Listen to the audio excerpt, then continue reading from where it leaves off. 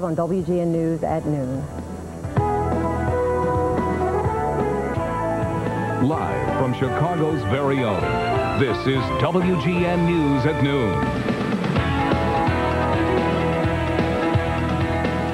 Topping our news this afternoon, Michael Jordan takes a crack at what could be his second career, playing ball for the White Sox. After weeks of heavy hype, the former Bulls phenomenon receives his official invitation to Sox training camp. That comes after Jordan's morning batting exhibition, a spectacle captured by international media. Just 3 months ago, Jordan entered retirement, announcing the end of his basketball career. Now MJ's making the transition from heart-stopping hoops on the court to heavy hitting on the baseball diamond. WGN sports team is covering this story. We've got team coverage with Dan Rowan and Rich King live at ITT. Dan? Well, Sonia, the news conference that Michael's expected to hold should start in just a couple of minutes. He's taken a couple of turns in the batting cage. He also fielded some ground balls, caught a few flies, and took infield practice. That was about the extent of it. Maybe an hour and 15 minutes worth of work out here. But for the first time in front of everybody, and I think that everybody was interested to see just exactly how Michael would do in the cage. Well, here he is facing one of the Sox scouting staff, a left-hander, Mike Majorca. Just tossing underhand early on, and Michael making a little contact. And there you get a look at some of the media horde that has come out today to watch all this. I'll tell you one thing, if I were Michael, I'd have been a bit nervous out there with all the people watching, and I think he was. He didn't make very good contact in the turns that we watched him take in the cage, and of course, you know, he's a great athlete. His athleticism should never be underestimated when you talk about this whole situation that Michael's trying to make happen out here. He can catch a ball, he can run a base, there's no question about that. But the big question is, will he be able to hit major league pitching if that's how far this entire extravaganza really goes? And we really don't know that, and won't know that until probably a week from tomorrow, or a week from Wednesday or Thursday, when he gets his first live turns outdoors in the cage down at Sarasota. He hasn't been officially asked yet, Rich King, but we're certain that's going to happen in the next couple of days. I'll tell you, a part of the story here, Dan, as you well know, you mentioned earlier, the media horde here. Hundreds of reporters behind us right now getting set for this news conference. And, of course, the White Sox did their best at trying to keep things under control.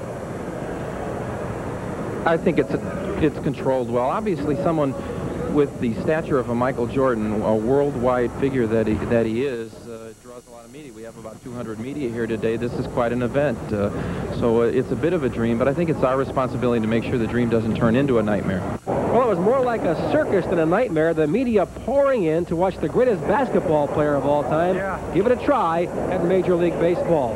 Jordan at first working out in the hardwood gym where they're not supposed to be any bad hops. This is his first test before the eyes of the media, but some of the veteran scribes took it all as a big sideshow. I think it's the biggest hoax since the Cardiff Giants. Doesn't mean that much today, does it? Well, I'm amazed. You know, it just shows you how hard up all of us are. There's so many people out here. Every TV truck in town is out here. In fact, 2 stations have 2 trucks.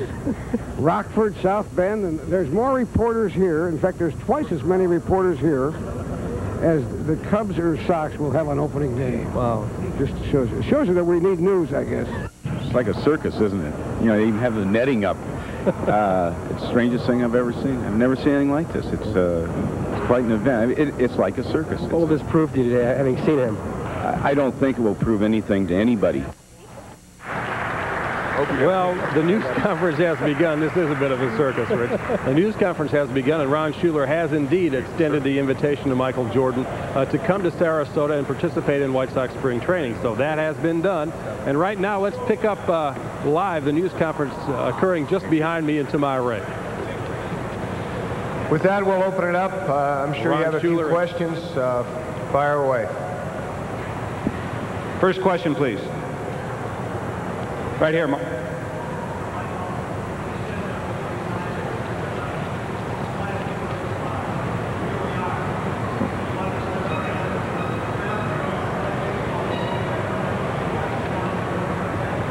That's not true. You know, we spend a lot more time in cities than what we did in basketball. You know, basketball, we end one night. At least here, you got 3 and 4 nighs, which I can take my family with me. I've certainly talked to my family about it. I didn't anticipate being here with you guys. I tried to do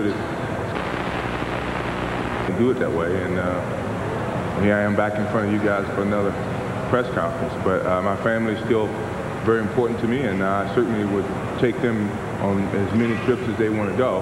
I can do that really right now because my kids are not really in school yet. So if I was going to do it, this is the perfect time to do it before I have the other commitments with my kids in school. So it's one of the things that my wife and I talked about, and my brothers and my sisters and my mother. And they said this is probably the best time to do it before the kids get old and they're in school and they can't really travel as much. So you know, we've kind of picked this as the only time I have an opportunity to do it.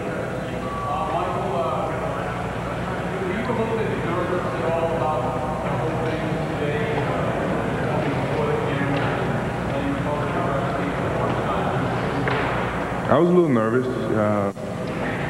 you know, because a lot of people would not understand the progress that I've gone through, and could easily be misinterpreted for whatever reasons, especially when the people don't know exactly what the process that I've gone through.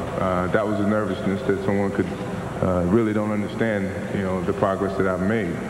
But I'm still moving forward. I'm still improving, I think, and evidently, you know, they feel that I have improved a little bit, and I just got to keep working hard. So I was a little nervous, but you know, once I got out there, you know, I just go through the motions and go through my normal routine. And you know, you're going to make adjustments one way or the other.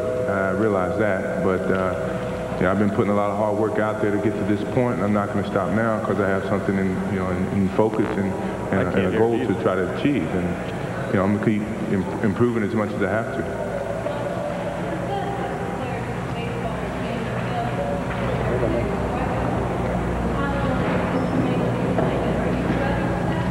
I'm ready for it. I mean, I've never been afraid to fail.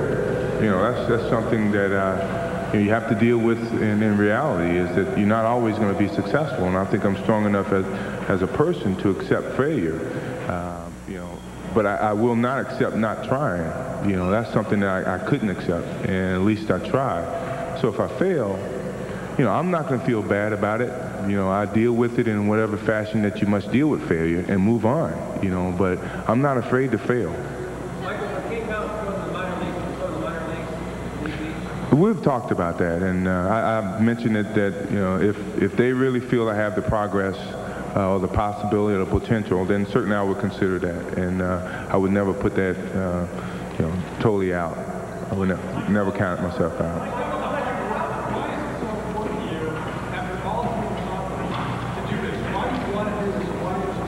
Because I have an opportunity to do it. You know, I want to thank the White Sox for giving me an opportunity to come and use their facility to get myself into shape to at least try it. You know, so retirement is a state of your life that you get to choose and do whatever you choose to do.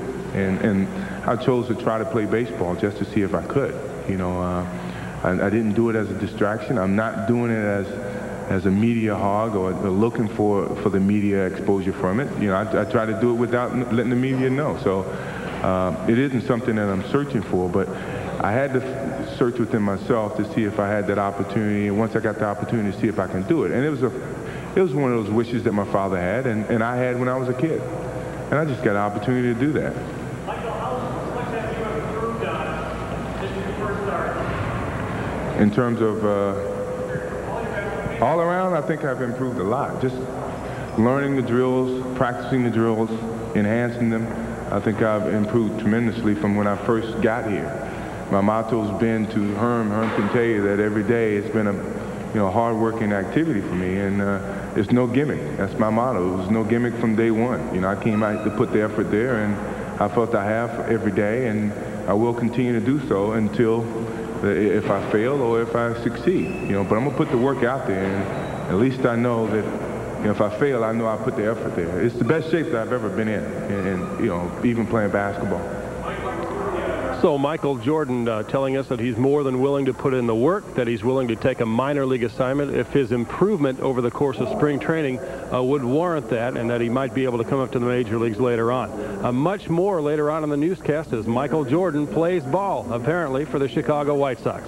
Reporting live from IIT, Dan Roan, WGN News. All right, Dan, we'll look forward to your report. In other news, a sad story from north suburban Skokie. A husband and his wheelchair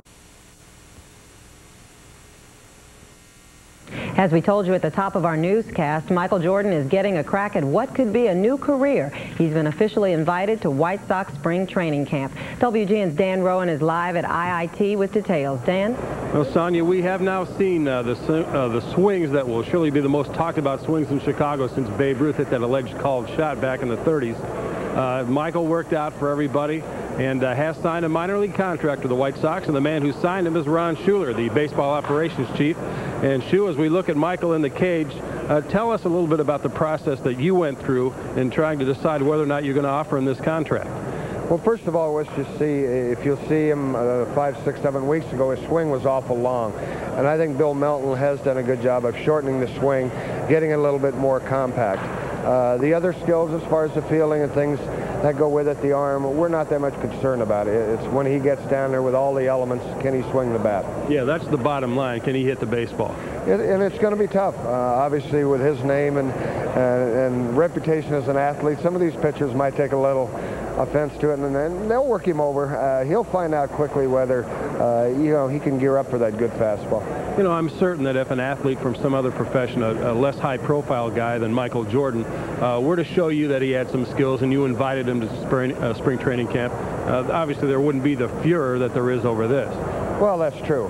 You know, we're talking about Michael Jordan, the world's best player, so, and obviously that's one of the reasons he's getting this opportunity. But in all, he is a heck of an athlete, and the effort that he's shown me, the work ethics and everything, I just feel at this point, I think it's good for the organization, for his teammates, or who are going to be his teammates. They've been expressing their interest over this past week and wishing him well.